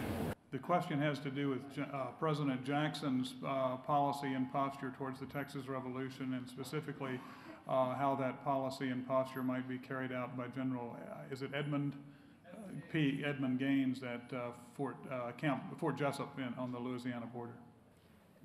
Jackson's involvement in the war is one of those things that historians debate. There are some people that have a whole conspiracy theory that he sent Sam Houston to Texas to start the revolution, and that assumes a great deal of power and that things will go right. There are other people that tend to look at it and as you said, look at these policies. Rather than Jackson's policies, it's more the attitude of Americans towards Texas. And there had been this general idea that Texas was somehow an appendage of the United States and would always be reattached. One of the things that had happened in this treaty in 1819 between Spain and the United States was the Spanish made a deal that they thought was pretty good. They would give the United States Florida in return for the United States having a hands-off policy of Texas. And that was a great bargain, except 2 years later, it's not Spain anymore.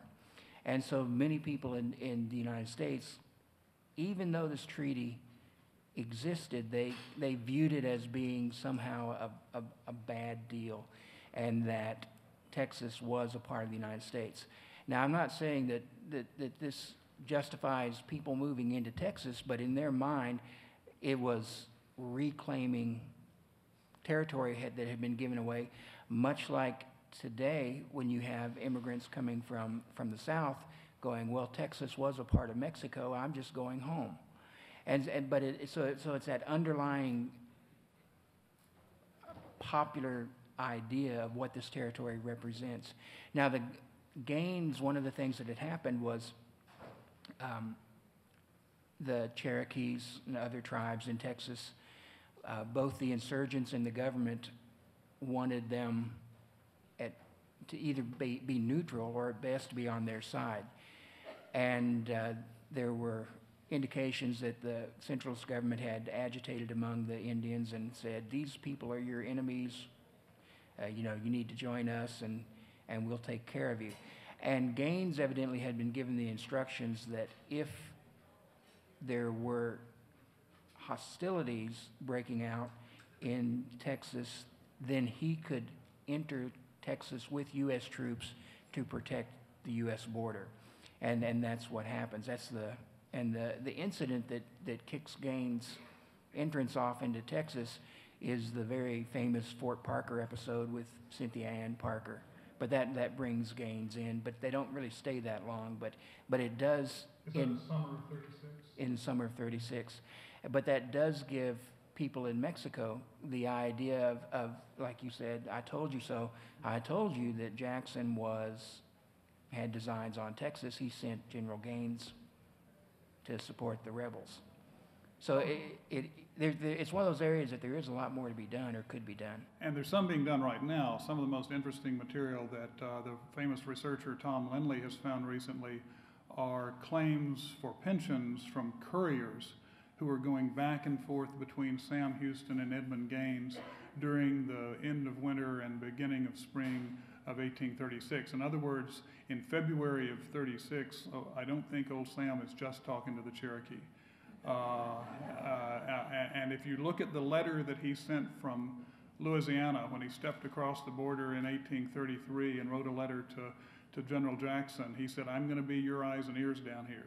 That doesn't mean he's got a plan to start a revolution, but he also says in that letter, I'm going to make sure that nothing gets in the way of your plan of making sure that Texas eventually comes into the United States. So he is a conscious, I'd imagine may disagree with me this afternoon, but I don't think you can read that letter without seeing Sam Houston as a conscious agent of Andrew Jackson's desires. That doesn't mean there's a plot and a plan, but he's looking out. Yes, ma'am. My name is Ann Sutherland, and I'm an anthropologist from Georgia State University.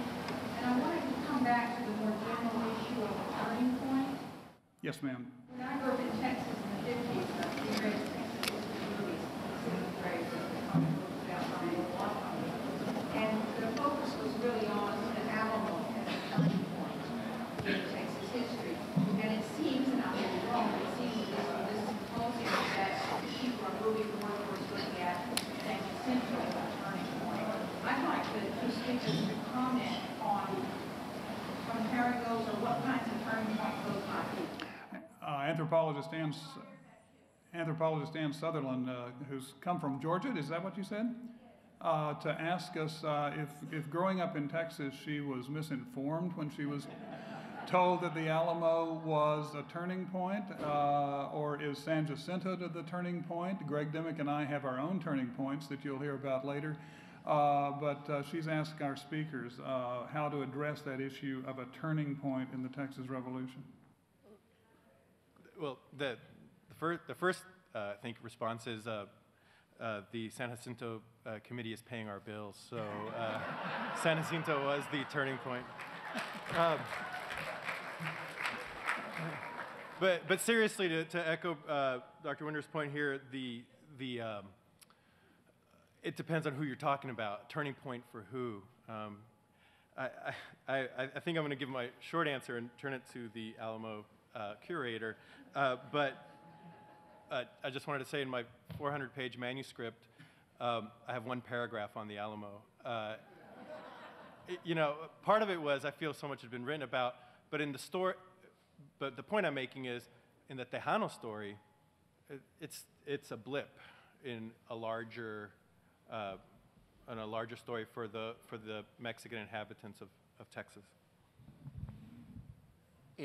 It somewhat depends on the scope of what you're looking at. If you're looking at just the Texas Revolution, then I think you could probably make an argument that the Alamo would be a symbolic turning point.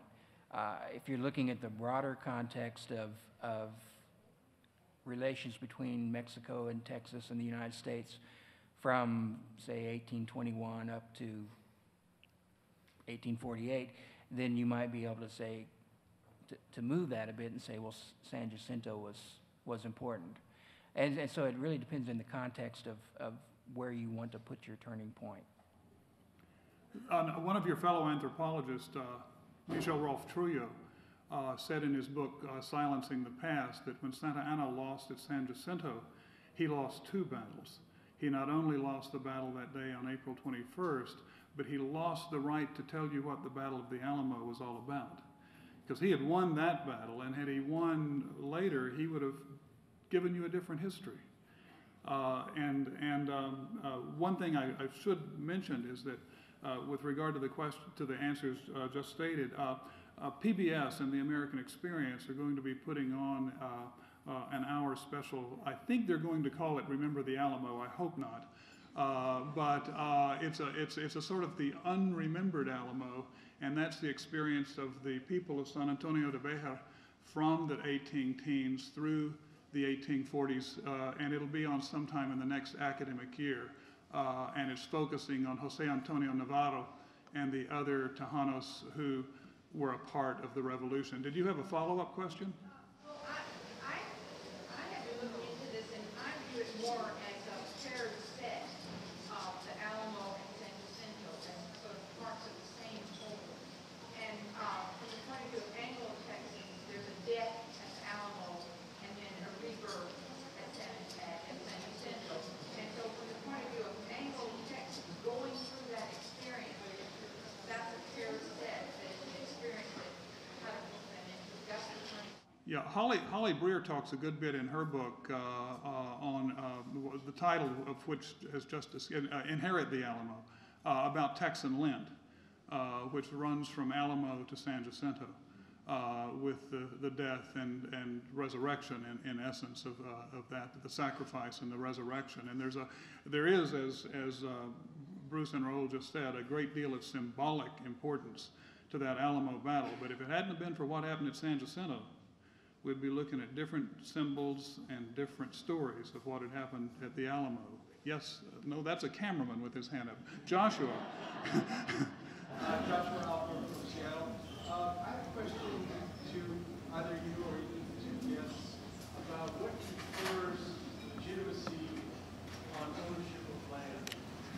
For example, you might say, and I puzzle about, it might be said that Texas was stolen from Mexico, but Mexico got it from Spain, and where did Spain get it? And some might argue that Spain stole it from whoever lived there. And so when you're trying to unravel wrongs done, and you certainly have this in the Middle East, you know, the Israelis, the Palestinians go all the way back to the Greeks and Romans, how do you establish who rightfully owns the land?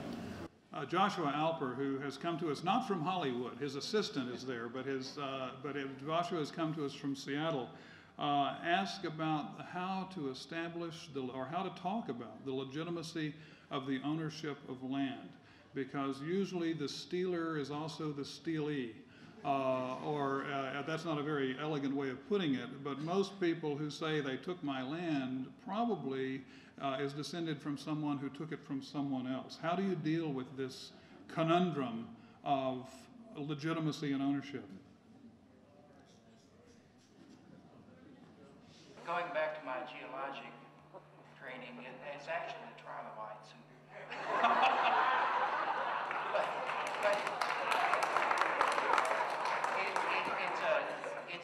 It's a question that's hard to answer because, as you all know or should have the sense of, is that there are points that history bleeds over into politics / interest, and so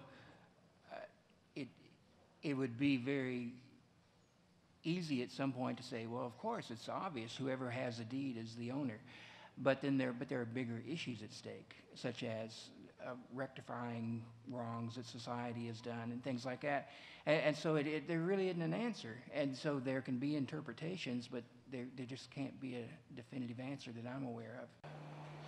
I've thought about that question a whole lot. I came from Clay County, and I've often wondered where my dad got that land. Not much land, but a little bit of it. And essentially, he got it from LaSalle, as far as I can figure out. When LaSalle claimed Louisiana for France, you couldn't hear his voice a quarter of a mile away. And yet he was claiming Cherokees and Sioux and Cheyenne and people all over North America. And then that boundary was, after the sale out from the hands of the Spanish to the United States, then that boundary was adjudicated on the Red River, and then and a different political authority got it. But as far as I can figure out, if you trace titles back, it goes back to the Sieur de La Salle, asserting that European claim to the central part of North America, where we are right now. I saw a hand somewhere. Yes, sir. My name is Dennis Giuffre. I'm from Houston. I'm a member of the Sons of the Republic of Texas. I have a question for Dr. Ramos and for Dr. Winders. It's been brought up about the two invasions, I guess you would call them, of the city of San Antonio during the time of the Republic of Texas. 1842. Yes, sir. Well, my question is, I've never had a clear understanding of why the central government of Mexico never exploited those opportunities. The question has to do with the two times that San Antonio was occupied by the Mexican army, in the spring and then again in the fall of 1842, and why the country of Mexico didn't follow up on what might seem to be an opportunity given that foothold in Texas. Right. The two things. One on what happened during those two invasions, and a second on your question of why they weren't more permanent, perhaps, or didn't end somehow differently. The first is very interesting. You have, in the Vasquez, which was the shorter of the two occupations, you have these this very explicit, and it happens in Wool as well, but this very explicit claim that Mexicans are coming in, the Mexican military is coming into San Antonio because they've heard and they've gotten reports that Mexicans are being mistreated, are being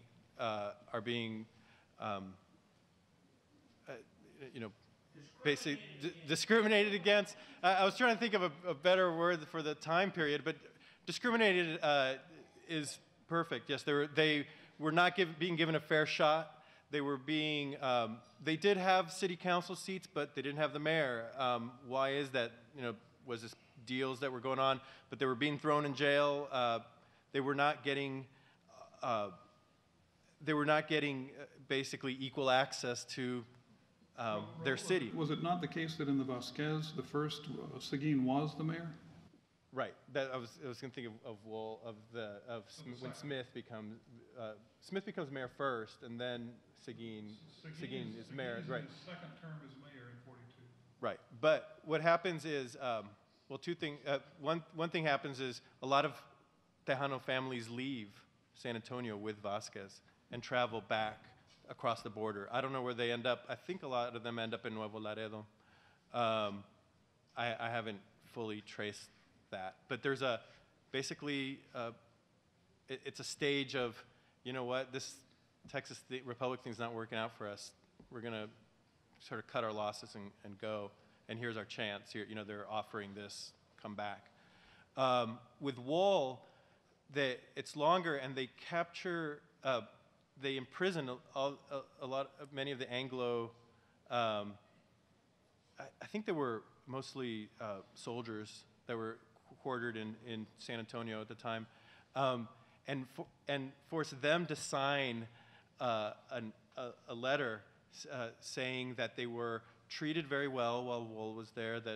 And not only that, but they promised in the future to treat Mexicans who are still in San Antonio well in the future. So there's this very interesting, ethnic overtone to that, and whether it's real politics, whether it was a way of legitimizing it, or whether they were really responding to these reports they were getting of discrimination.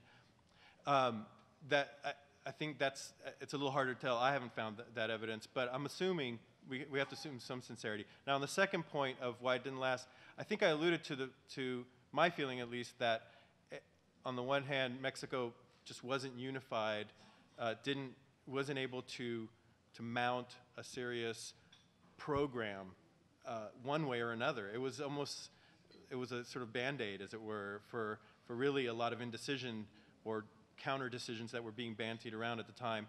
And on top of that, Mexico was heavily, heavily in debt, and the debt was getting larger and larger and larger, and it was going to be an expensive. Every day, it would be a more expensive venture to keep a foothold in Texas. I just add that after the immediate aftermath of the revolution, there's no events in the Texas Republic that have a greater impact on the lives of Tejanos, if I can use that term, on the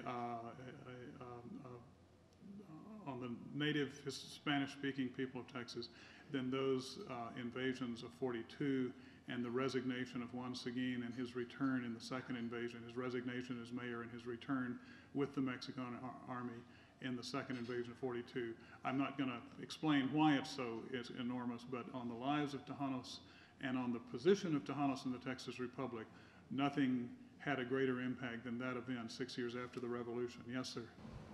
My name is Tom Green. I grew up in Northeast Texas on land that Sam Houston was given by the Republic of Texas. About 20 years ago, it was taken away from my mother by eminent domain, so I do understand. Some of our Tejano or Hispanic friends, as I call them.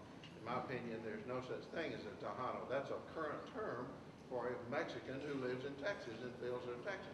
But what I think we need to do is concentrate on things that will stop the divisiveness in our history and learn to tell it in a way that tells the story uncolored but yet not offensive to each other. My question really is, though, from the historians is, was Sam Houston attempting to get to General Gaines, and that's where the Battle of San Jacinto should really have been? The question is the eternal one, and that is, what was in Sam Houston's mind as he pushed east across Texas?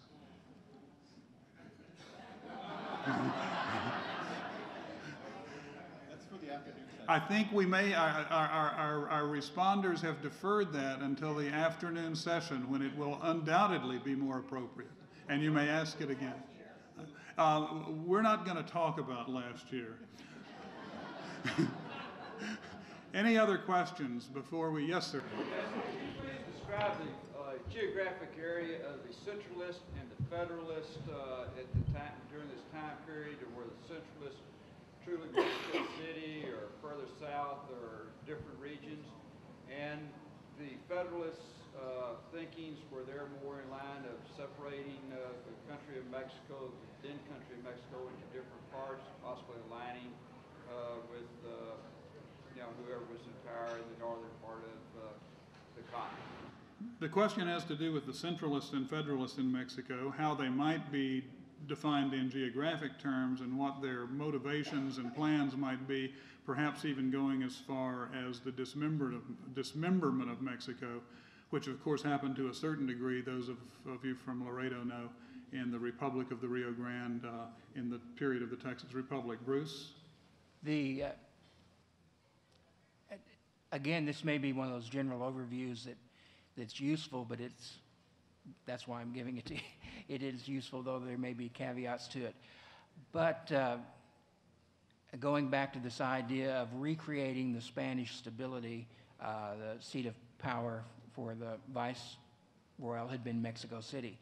And so Mexico City and that swath across central Mexico becomes the sort of the home for the centralists.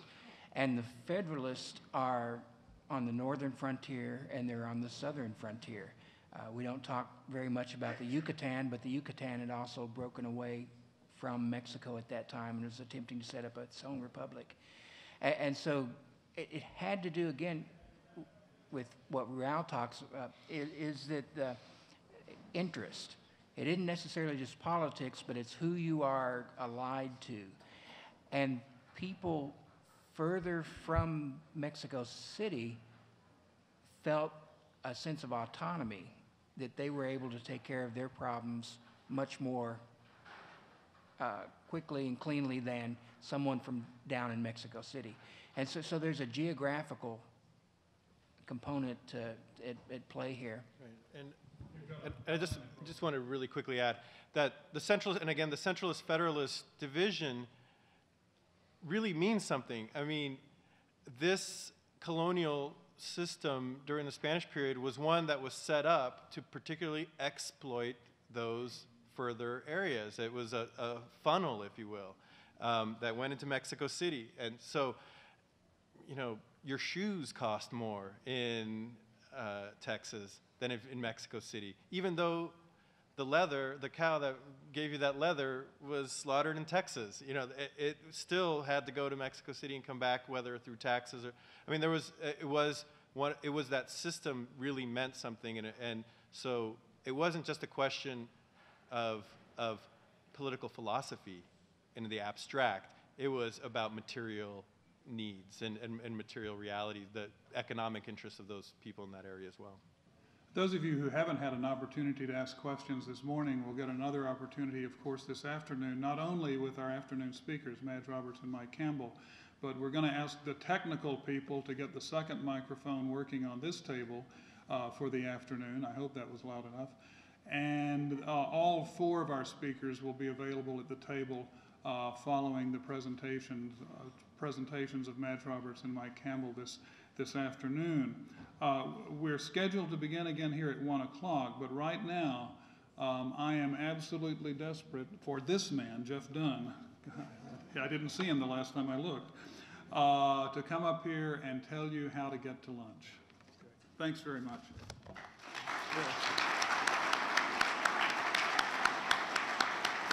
We certainly want to thank our speakers and Jim. This was a wonderful program this morning, and also want to thank the audience members who asked very perceptive questions.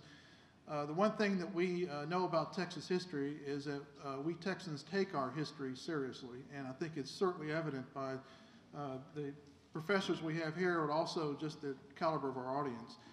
We will have the lunch up here in this balcony. Greg Dimmick will be speaking around noon.